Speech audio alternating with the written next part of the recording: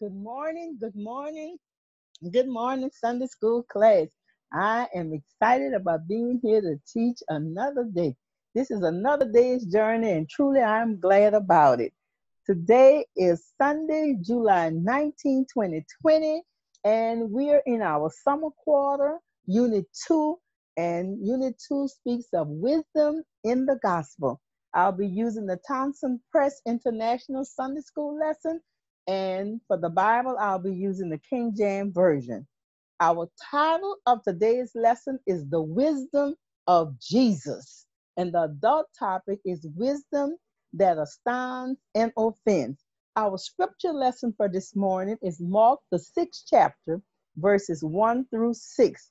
Our key verse is Mark, the 6th chapter, verses 2 and 3. Our background scripture is Mark, the 6th chapter, verses 1 through 6, and the 7th chapter, verses 1 through 23.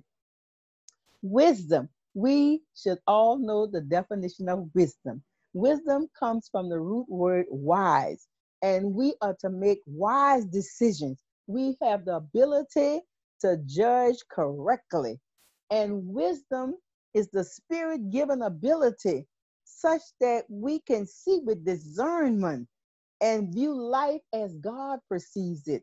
God is the source of all wisdom. True wisdom comes from God. And the Bible says, if a man lack wisdom, let him ask God. We have two aims for our lesson today. One aim is to identify the reason why the people of Nazareth could not accept the wisdom with which Jesus spoke. And we, for number two, are going to commit ourselves to accepting the word of Jesus, even when his word challenges us in our lives. So our lesson comes from the Gospel of Mark. Mark is the writer of the text. It's the second book of the four Gospels. It's the shortest one of the four Gospels. And Mark aims directly at the life, the ministry, and the crucifixion of Jesus Christ. He exposes a contrast between the faith of some and the disbelief of others. Mark begins this gospel message with the ministry of John the Baptist, and then he teaches on the baptism of Jesus and the temptation of Jesus. And then as we start reading the chapters, we found out how Jesus' preaching began, how he began to call his disciples, how he was casting out demons, healing the sick, cleansing a leper. He even quieted the sea, and his disciples were so amazed. They said, what manner is man is this? Even the wind and the waves obey. And then we get to chapter 5. And in chapter 5, he was on his way to Jairus' house to heal his daughter who was sick. But in the midst of that trip, he met a woman who had an issue of blood for 12 years. So he stopped and he healed that woman. And when he got ready to go to Jairus' house, they came to let him know that Jairus' daughter had died. But he proceeded on. And so at the end of chapter 5, we find that he raised Jairus' daughter from the dead. So Jesus had been preaching, he had been teaching, he had been healing, casting out demons, raising the dead.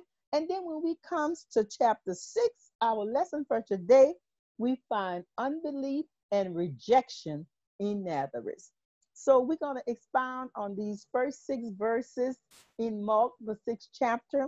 And just before I get started with the verses, I would like to just offer a short prayer. Heavenly Father, I come this hour in the morning. I'm just saying thankful. Lord, I'm so grateful one more time you allowed us to come together to learn more about your will and your way for our lives. Father, I pray that you would just open up hearts, understanding, so we could be receptive, creating to us clean hearts and renew within us the right spirit. Bless us in our efforts, and whatever we accomplish, Father, we're going to be so careful. We're going to give you all the praise, all the glory, and all the honor. It's in the name of Jesus that we pray. Amen. And thank you, Lord. Thank you, Lord. Thank you for this blessed opportunity. Okay, verse 1 says, and he went out from them and came to his own country, and his disciples followed him. He went out from them, meaning that he had come from Capernaum. He had been doing a lot of his teaching and ministry in Capernaum. So now he came to his own country. He came back to Nazareth. Now we know Jesus was born in Bethlehem, but we know little or nothing about the time that he spent there after his birth. We have no account of Jesus from the age of 12 years old to the age of 30 years old, but we do know he was reared in Nazareth by his mother Mary and his earthly father Joseph. Okay, and he's known as Jesus of Nazareth. All right, Nazareth was just a little small, dusty, kind of like a little nowhere town, and it was like an isolated village. Um, this was Jesus' second trip that he had made, his second visit to Nazareth. Okay, when he had went to Nazareth the first time, he had a negative reaction on that first trip. And Luke, the fourth chapter, starting at the 18th verse, it tells us about that. When he opened the book and he stood up boldly to deliver from the prophet Isaiah, he started speaking how the Spirit of the Lord was upon him, and he had anointed him to preach the gospel to the poor, and he had sent him to heal the blind, to give sight to the blind, and to heal the brokenhearted, and to preach deliverance to the captive, and the recovering of the sight to the blind, and to set at liberty those that were bruised. And he was to preach the acceptable year of the Lord. When he closed the book and gave it to the minister, all of the eyes of all of the people were up on him. They were in awe. They were amazed. He had spoke with such power and such authority. So he began to let them know that this day is this scripture fulfilled in your ears. He made a messianic proclamation. He prophesied that I am he. I am the Messiah. So Jesus announces that he was fulfilling the promise that God had given to the prophet Isaiah. So his visit went from astonishment to rage. And in that rage, they ran him out of the synagogue, and they wanted to take him to a cliff and throw him over. But some way he passed through the people, and going his way, he left. He left out of Nazareth. And so a whole year had passed. And so now he's back in Nazareth a second time, and he have his disciples with him. And through my studying and my reading, I found out that the disciples is going to learn a valuable lesson in rejection. And because soon Jesus is going to send them out, and they too will be rejected. Okay, and verse 2 says, and when the Sabbath day was come, he began to teach in the synagogue, and many heard and were astonished, saying, from whence has this man these things? And what wisdom is this which is given unto him, that even such mighty works are wrought by his hand? The Sabbath day. It was custom to teach on the Sabbath day. It was a key observance for the people of Israel. It was established in the law of Moses. Remember Exodus 20, chapter verse 8, when it said, remember the Sabbath day and keep it holy. It was a day of rest. So he was on the Sabbath day, he began to teach in the synagogue. And the synagogue was like a place to assembly. It was an assembly place. It was like our church today. And so what happened during the Babylonian exile, when the people was far away from their homeland, the temple was destroyed. And so the custom of gathering on a Sabbath day began. It began to be a day where they would read the scroll of the prophet or the scroll of the Torah aloud, and they would pray together. So this practice became common over time, and it eventually took root in Israel homeland as the Jewish people continued once they got from exile. So many of the people that heard Jesus, they were astonished when they heard him this second time. They were astonished because they were thinking about this little homeboy. They were amazed. His words were so full of power and so full of authority. And so they were so familiar with the humanity of Jesus, it was hard for them to believe in his divinity. And so they couldn't separate the supernatural and the natural, the miraculous and the common, the extraordinary and the ordinary. And even in John 1 and 45, 46, say Philip, when Jesus was searching for disciples, say Philip was came to Nathanael And he told Nathanael, he said, we have found him, the one whom Moses in the law and the prophets had wrote about. He said, Jesus of Nazareth, the son of Joseph. And Nathanael said to him, you done found who? What's his name? Where is he from? He said, Jesus of Nazareth. And said Nathanael replied, can any good thing come out of Nazareth? His home folks began to question the source of his knowledge. How could he be speaking on the level of a rabbi without any formal training? Where did this wisdom come from?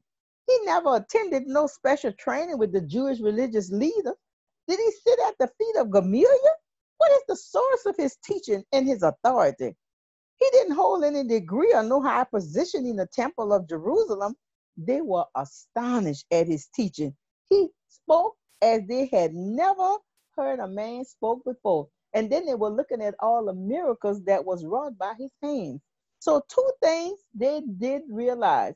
They realized that he had divine wisdom and that he had divine power. And so when you get to verse 3, they're going to start questioning his identity. Is this the carpenter, the son of Mary, the brother of James and Joseph and Judah and Simon? And are not these his sisters with us? They were offended at him. They began questioning Jesus' identity. Is not this the carpenter? Now they knew Joseph was Jesus' earthly father, and they knew Joseph was a carpenter. And one thing they didn't know, because they grew up where Jesus grew up in Nazareth, they knew that your father, he circumcised you, he taught you the law, and if he had a trade, he taught you that trade. And since Joseph was a carpenter, they knew he had taught Jesus carpentry, and Jesus was a carpenter. But then they're going to mock Jesus and look like they're going to be skeptical, the son of Mary. They also knew that in Jewish custom, they never acknowledged nobody by their mother's name. You would always use the father's name, not the mother's name. They would recognize the father, but they were trying to be facetious. They were trying to mock Jesus. And in the first place, they might have remembered, but they didn't want to own up to it, that Mary did have that virgin birth, that Mary did have the Holy Ghost that impregnated her. So Jesus could be the Messiah, but they don't want to accept that. They're still playing around with their little homeboy, the boy that they grew up with. And so they're not believing that this is the Messiah. And so they were offended. The problem was they were too familiar with Jesus, and they were offended at Jesus. We know your family. We know your mama. We know your daddy. And you're going to tell us you're the Messiah? You're the one we've been looking for? They were offended. They had gotten upset. That's the bottom line. They were really, really upset with Jesus. They were offended. And so the Greek word for offended is scandalized. It means putting something in someone's past to potentially trip them up. Because they could not explain Jesus, that's why they called him their stumbling block. They called Jesus their stumbling block. They were made to stumble because of their unbelief. Now, Isaiah over 700 years ago had prophesied that Jesus would do this very thing, that he would come. Read Isaiah 8:14, and it'll tell you, and he shall be for a sanctuary, but for a stone of stumbling and for a rock of offense. The Lord Jesus is the church. He is that sanctuary for the salvation of those who believe. But he's going to be that stumbling block. He's going to be that fatal stumbling block for those who do not believe. 1 Corinthians 1:23 tells us we preach Jesus Christ crucified. Unto the Jews, he's a stumbling block. Unto the Greek, it's foolishness. They were offended of who Jesus was, the carpenter's son. They could not believe that Jesus was the Son of God. And they were at Jesus' baptism. And they heard when Jesus came up, how the Lord the Father said, this is my beloved Son, in whom I am well pleased. Now in verse 2, they were astonished at the doctrines and everything that Jesus was teaching. And when you get to verse 3, now they are offended at the person who Jesus really is. So they really didn't know who Jesus was. They couldn't get the image that they had in their mind of Jesus. They were too familiar with him. No one in that time had ever did anything spectacular, had never made no kind of name for themselves, but they had one whose name will ultimately be above every name. Because in Philippians 2:9-11, Jesus' name would be highly exalted. His name would be exalted above every name. And the scripture said, at the name of Jesus, every knee should bow and every tongue is going to confess that he is Lord. So how did Jesus respond to this rejection? In verse 4, it said, but Jesus said unto them, a prophet is not without honor, but in his own country and among his own kin and in his own house. First of all, Jesus make a definite claim that he was a prophet. He's a full speaker for God. And Deuteronomy had already promised that a prophet would come. And then in my study, I went and read in Acts, the 3rd chapter, verses 22-24, when it said, Moses truly said unto the fathers, he said, a prophet shall the Lord our God raise up unto us. And he said, we better hear whatsoever he hath to say. And said, it shall come to pass that every soul that will not hear this prophet will be destroyed. And it said, all of the prophets from Samuel and all of those that followed him, they told that same message. Jews in Jesus' days, they were certainly aware of the harsh treatment that the prophet got. Through the prophet, God had spoken to the people, but they refused to heed the message. Jesus' experience in his hometown is another instance of such rejection. Jesus just excused it, and he did it like it was just a little common thing, just a little everyday thing. He said, a prophet is not despised anywhere but in his own country. He said, I could go around complete strangers, and they would accept me before those who know me would. The saddest part of all of it was, John 7:5 said, his own brothers in his own home disbelieved his messianic claim. Verse 5 said, and he could there do no mighty works, save that he laid his hand upon a few sick folks and healed them. And he couldn't there do no mighty works. It's not that he couldn't do no more works. He chose to limit himself because of the response of man's faith, because of their unbelief in him. One thing Jesus is not going to do, he's not going to override the unbelief of the people. Not because he's unable, but because of our unbelief. Unbelief is a moral hindrance. Faith is an important factor of God's power. Jesus' hometown folks' lack of faith denied them of miracles and blessings. So what he did, he laid his hands on a few more folks and he healed a few more, but not many. And because of their unbelief, he dusted his feet because he was rejected. They rejected the truth. And so he dusted his feet and he went on. And verse 6 says, he marveled because of their unbelief. Jesus was amazed at their unbelief. Now in verse 2, they were amazed at Jesus, the way he spoke. When we got to verse 3, they were offended because of the person he claimed to be. Now, when we get to verse 6, Jesus is amazed at them because of their unbelief. And so he went around the villages teaching. He marveled because of their unbelief, their lack of faith. Look, he marveled as a man, but as God, nothing was strange to him. Nothing. Jesus was amazed. I remember another time when Jesus marveled, and that was in Luke, the 7th chapter, but he marveled at the centurion's belief in him.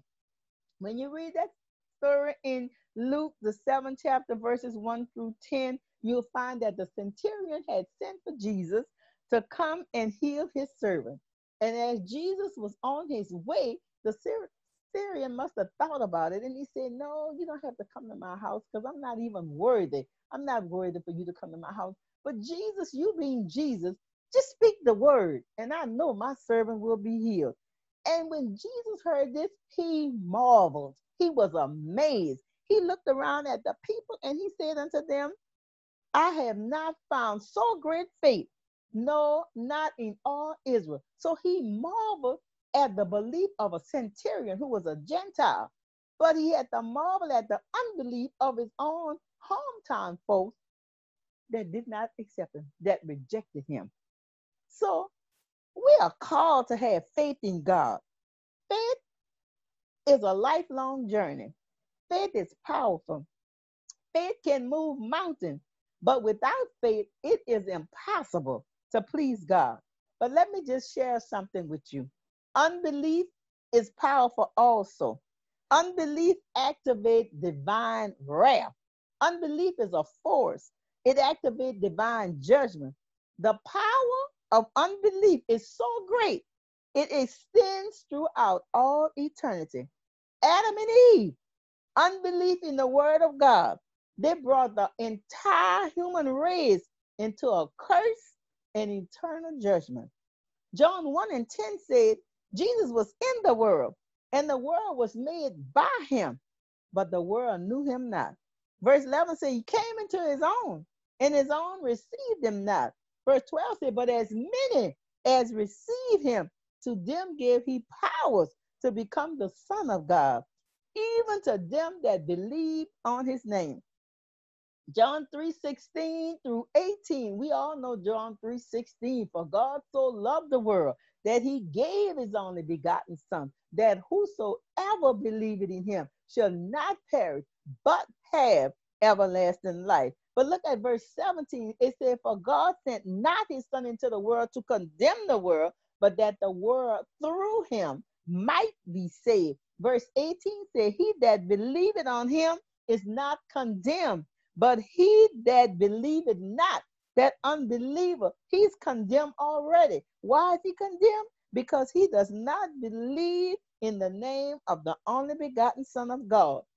So it was unbelief that brought a curse on all humanity, and it is unbelief in the Son of God that will send all non-believers to eternal hell. So the doors are not yet closed on such people of today. No place, no group, no person is ever beyond the possibility of repentance, and God always welcomes the repentance. Jesus did not completely allow the unbelief, the doubt, and the lack of cooperation by the people to prevent him from offering effective ministry to others that would receive him. His hometown folks' unbelief, it could stop Jesus. What they said about him couldn't change who he was. Isaiah had already prophesied and said he would be despised and rejected by men. Psalm 118 and 22 said, a stone that the builders rejected became the chief cornerstone. Jesus is that stone that has been rejected. He is the true cornerstone. He is the foundation of the church. They cast him away by their reproaches and by giving him up to be crucified. And then they cast him into a grave, and they put a stone to roll up on this stone, which they had rejected, that it might appear no more. They thought they had him. So they thought. They thought for sure they had him. But even then, did not he rose? He rose with all power in his hand, and he became the head of the corner. The stone that the builders rejected became the chief cornerstone. God sent a living, a precious stone, so rejected, to become the head of the corner. The bond was to connect the two walls and keep us together. It's just one church, one faith, one Lord, one baptism, the whole church, and it's composed of what? Jews and Gentiles. Jesus is that stone that the builders rejected, but he became the chief cornerstone, the head of the church. There will always be naysayers in our lives, but we must not allow the hollow voices of the naysayers to distract us from our divine direction. We must refuse to allow anything or anybody to prevent us from fulfilling our divine calling. God's acceptance is much more important than man's approval. I'll repeat that. God's acceptance is much more important than man's approval. So, what are we going to do? We must stay amazed. We must stay amazed. We must stay excited about Jesus. Every day with Jesus is sweeter than the day before. Every day is just a gift from God. You know, if it had not been for the Lord on my side, where would I be? I'm going to stay amazed. So let us stay amazed. In the midst of whatever going on, just know, don't you know God is able? He's able, church. He is able. So let everything that have breath, let us just praise the Lord. Wake up in the morning praising God. Throughout the day, praise God. When you go to bed at night, praise God. Thank you, Lord. Thank you. It's another day's journey, and I'm glad about it. Revelation 2 and 10, it says, be thou faithful unto death, and I will give you a crown of life. And in Mark 9 and 23, Jesus said unto them, if thou believe, all things are possible to him that believes. This is our Sunday school for this morning. I've enjoyed teaching. I was just excited to be back among the teachers. May God bless you and may God keep you is our prayer. Amen.